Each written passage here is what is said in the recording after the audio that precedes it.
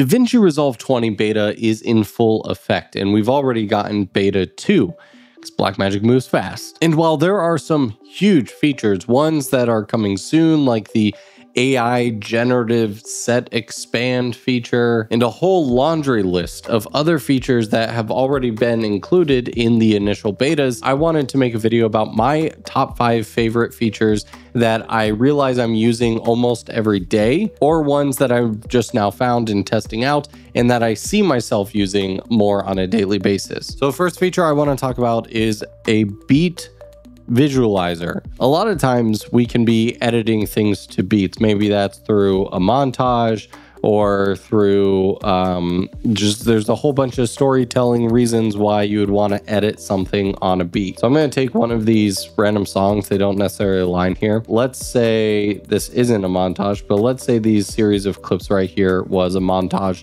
that I wanted to edit to the beat.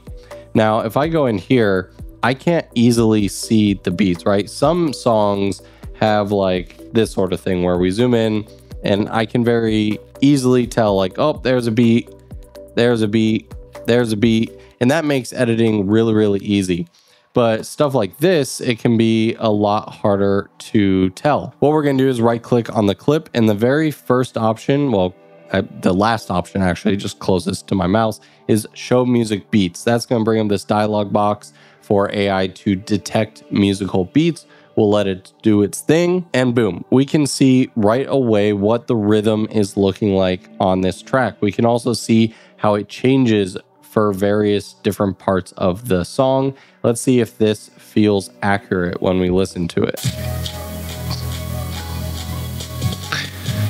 And so now we get that hi-hat, right? We see it. The second feature, admittedly, this will be the first time that I try it out. This is the only feature that I haven't tried out before because I wanted to see how easy it was and give my honest feedback. But I think it will become very useful because I've opened a new project here. This is my new iPhone filmmaking guide. I've had one for the past, year or two. Over 1,000 of you have joined. Thank you so much. And so many of you have gotten great value out of it. So I decided to remake it, update it. It's been a while since all things iPhone filmmaking have been out. So I'm really excited. I've got the new intro here and I've shot most of it.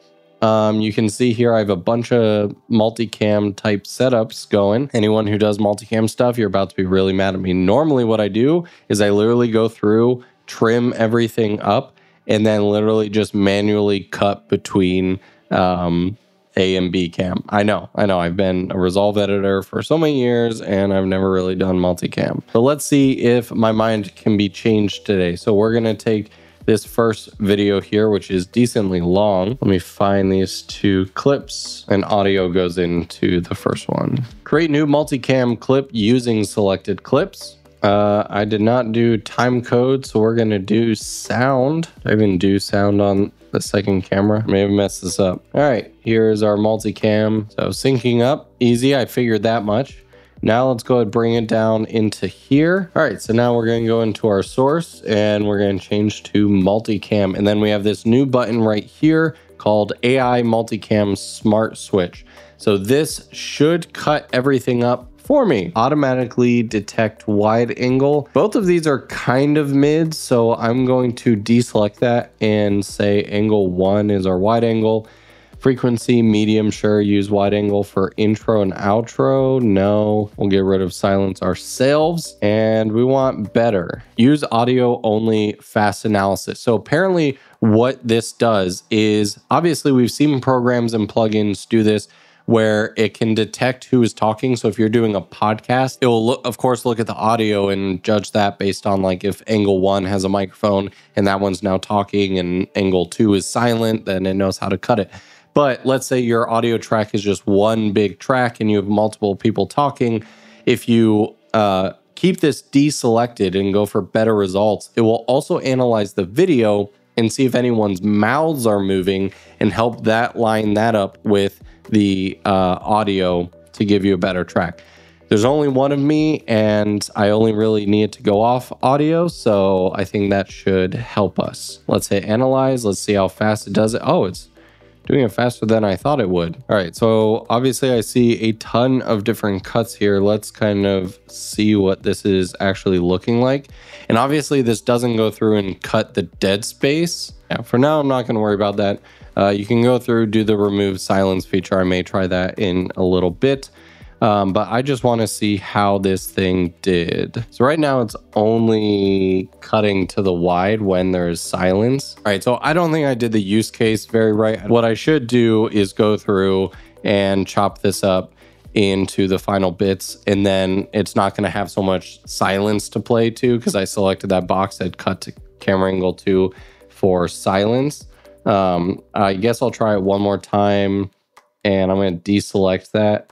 Wide angle, angle 1, medium, and we'll do analyze again. All right, so I think I understand what's happening here. I think it's getting tripped up because the only clean audio is coming from angle 1, this main angle here. So angle 2 technically has the better audio to it. And so I need to figure out how to put angle 1, but this is a totally different video. I've recorded like 20 minutes now of this feature, and I'm going too in depth into something that is complete user error at the moment. Like I said, this is my first time doing multicam stuff. In terms of the smart cutting feature, that looks very promising. It's very quick, and I think it's only going to get better. And I think if I set these clips up properly, and then all I have to do is go into the smart switch, but I have them properly cut and audio is proper and all that good stuff, I think it's going to work amazing. So I'll keep you guys updated with that. This month, by the end of this month, I want this new course to be live. So you guys can purchase it now if you want, if you're interested. And then all the existing iPhone filmmaking guide clips in there will just get replaced with this new stuff. So there's already a lot of great value in there. And it's pretty cheaply priced. I always try to price my courses cheaply.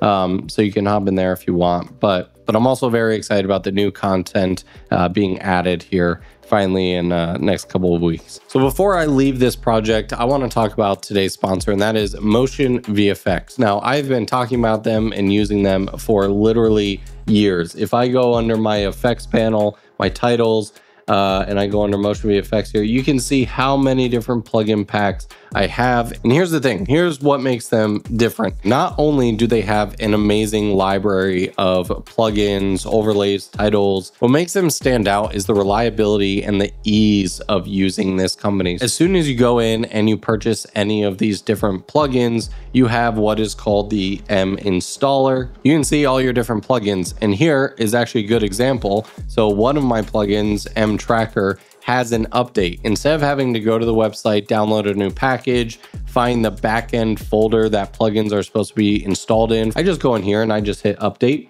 And here we can see that update, 𝗦𝗧𝗨𝗙 3D. Besides the fact that all of their plugins look incredibly professional, and I'm so excited to be using them on my new guides. You can see this. I love that little glitch asset right here. And if we go under the titles, you can see how customizable it truly is. You set your ins, your outs, the sizing of everything, your fonts, colors. If it has like lines or shapes, you're going to be able to adjust those to your liking to really make it not feel just like a template, but it's like something you're actually adding branding to your video. And while it's impossible for me to answer the question, which is your favorite pack, I love the fact that when you go to each different pack, scroll down about 2/3 the way down, and you'll see each individual asset that comes with it. Hover over with your mouse or tap on it if you're on your phone, and you can literally see all the different assets. And wait, there's one more thing. Yeah, 𝗦𝗧𝗨𝗙𝗙 is also on the iPad. So if you have the iPad version of DaVinci Resolve, which I know a lot of you do, you can actually install most of your 𝗦𝗧𝗨𝗙 plugins and presets right inside the iPad version as well. So definitely give Motion VFX a try if you haven't already. You will not regret it. Actually, you'll become completely addicted to all their packs. So learn more, check them out for yourself. Look in the description down below. Shout out to Motion VFX for sponsoring and continuing to support this channel. All right, let's go back to the other project and show you my favorite feature that everyone's probably gonna laugh at me for, but it is so useful, and I literally like almost shouted when they announced it.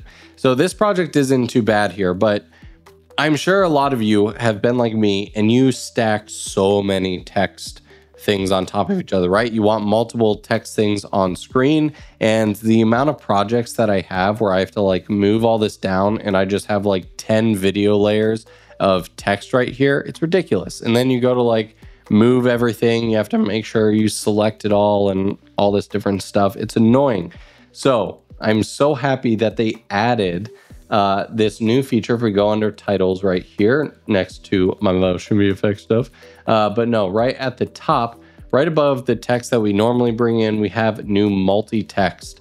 So if I bring one of these in here, you have one video or asset layer essentially, and inside of here we can have multiple text files, and they all can be different places. So if I want like a lower third, I can put, you know, my name down here, and I can go into my layout and I have all of my different controls right here. But then if I want to add another layer, I just go back here, go to text, a lighter font, definitely smaller, move this down, and I don't know, let's do another text up here. We can do, gonna annoy a lot of the designers with this one, drop shadow, and you can do angle text, text boxes. You can do so many things within this one simple text tool, and it's just great because it's just that one text layer.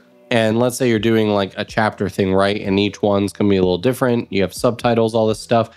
You can just copy this over, and now I have something over here, and I can just turn off certain layers. So if I don't need those two layers, I just want to see chapter 2, or vice versa. If I just want the lower third, I can turn those off. Like, it's so easy to go in, and it's just so nice being able to have one layer for that. So I love this new multi-text feature, and I'm using it in nearly every single video. So as someone who audio is not something I'm a super expert on, and it's not one of my passions, I want to quickly balance music, dialogue, sound effects, all that different stuff. And so now you can easily do that in just a couple clicks. If we go up to timeline, and then we go to AI tools, we will see a new audio assistant. All it's going to ask me is, what is your delivery method? We have a whole list of stuff in here, but of course I'm just going straight to YouTube. So now we just hit audio mix, and you can see that it's actually going through and analyzing all the different soundtracks of my project here. It's classifying what each thing is based on AI recognition. I don't even have to label, like, I didn't label all the different tracks, probably should have. But it's going to be able to tell the difference between music and dialogue, sound effects and ambience, all that different stuff. Oh my gosh, it labeled them for me. Dialogue 1, dialogue 2, music 1, music 2, sound effects. This really is an assistant. Up until last Wednesday. So it's pretty solid balance. You know, I look at this and I understand the context of the edit. AI is going to have a really hard time doing that, right? Like, I have commercial video in here, I have commercial audio playing, I have some dialogue in VO, but then I have this music backtrack. Like, it doesn't necessarily know what I'm going for, and there's no prompt for me to type in like, hey, lower this and this. Maybe at some point in the future that'd be a cool like AI ChatGPT integration of like being able to type out a prompt of like, hey, I want the music to be really mellow while the dialogue is prominent, so on and so forth.